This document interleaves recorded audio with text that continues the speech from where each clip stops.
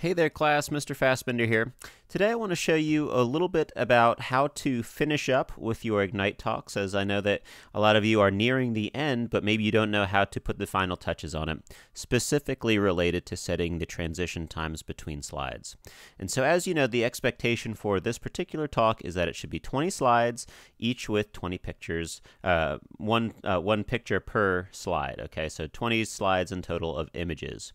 Here is an example of an Ignite talk that I created last year.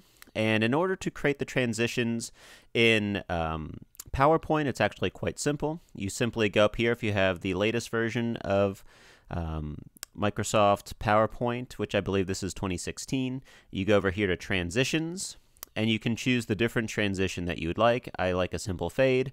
And then you actually go to your slides. I don't do anything for the first one because I might want to actually manually do this one. So I might do this one just on the mouse click. But then on the second one and all throughout, I'm going to actually change the expectations of that slide amount to after. You're going to click on that box. And then the magic number, of course, is 20 seconds. And so I'm going to go all the way to 20 seconds. And 20 seconds is our magic number. And so since I've highlighted, I've hit the first one, I've scrolled all the way down to the last one. I've hit Shift to select all, and then I simply clicked after, and then I created 20 seconds here. So it's actually quite simple in PowerPoint. Now, if you're doing it in Google Slides, it's not as simple. What you want to do if you're doing it in Google Slides, here's the same presentation just in Google Slides. You're actually going to have to publish this to the web, right here, and then you are going to click over here. You can see Auto Advanced Slides, and the default is 3 seconds, but we don't want 3 seconds. We want 20 seconds, and as you can see, 20 seconds is not an option.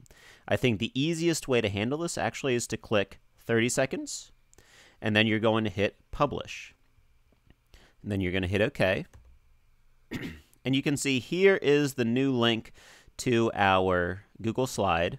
And this is going to be actually what we're going to use to copy. So we're going to copy it, and that's what we're going to use when we do our presentation. So I've copied it. I'm going to paste it up here, and you can see these numbers all the way in the back. This 3 and 0 represents the 30 seconds per slide that we're going to do. Now, we don't want 30 seconds. We want 20, so I'm going to change that 3 to a 2, and I'm going to hit Enter. And as you can see, my Ignite talk pops up right here. And when I'm ready to give my talk, I'm going to probably go to the next slide, slide 2, because this is where it's going to begin. I'm going to hit play.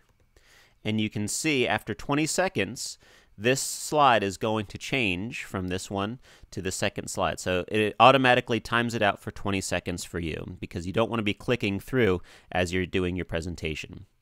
I hope this has been helpful to you. If you have any questions for me, don't hesitate to email me, text me, call me, whatever you need to do. I very much look forward to seeing all of your presentations tomorrow, and I can't wait to see everyone. Take care.